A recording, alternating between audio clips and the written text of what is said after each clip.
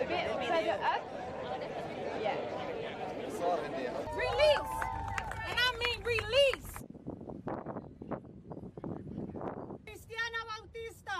Not yet defeated! Nazaria Calambas! Not yet defeated! Virginia Silva!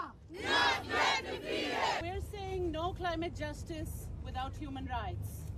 We're saying no climate justice with shrinking civil society space. We are in solidarity with Egyptian prisoners of conscience, and we say that political prisoners need to be freed everywhere because they are standing up for the planet, they are standing up for human rights, and that is essential. We need to have a space to stand for the planet and to stand for human rights. Every one of us should be doing that. Thanks for watching our YouTube channel. Follow today's top stories and breaking news by downloading the NBC News app.